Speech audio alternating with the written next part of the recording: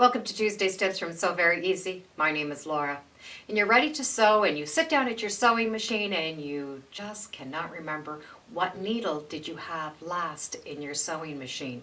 And let's face it, that little printing on that needle is awfully small to see.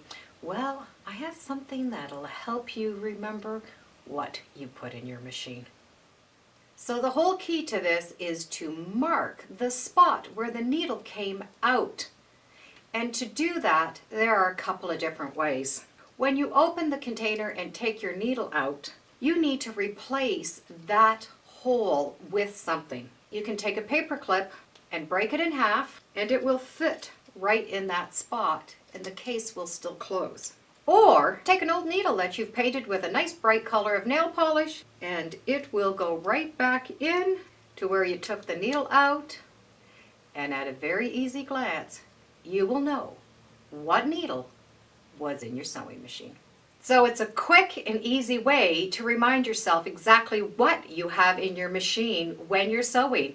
The hardest part is going to be, well, remembering to mark your spot. Thank you for joining me today on Tuesday's Tips. Feel free to subscribe, and as always, come on back. Let's see what we're sewing next time in the sewing room. Bye for now.